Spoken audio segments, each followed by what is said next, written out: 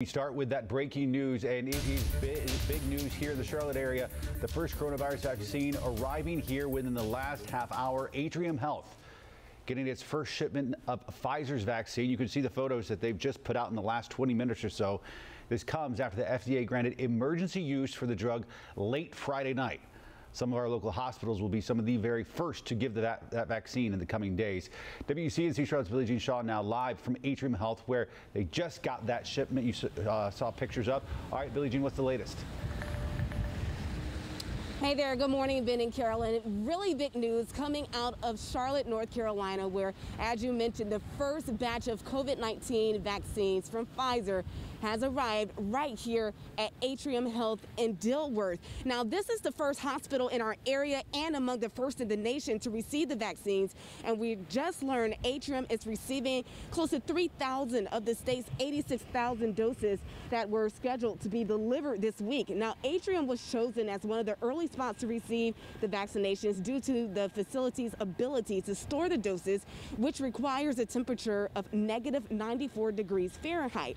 The vaccinations will be distributed in a phased plan with residents and staff in long-term care facilities and healthcare workers who deal directly with COVID-19 patients being the first to become vaccinated. By June of next year, that's when state leaders say they plan to make the vaccine available to the general public, to everyone. We're also hearing from Governor Roy Cooper. He just put out a tweet in the last hour, and he describes this as a remarkable achievement for science and health, but reminds the public that the vaccinations, the supply, they're limited right now, and you still need to wear a mask and practice social distancing.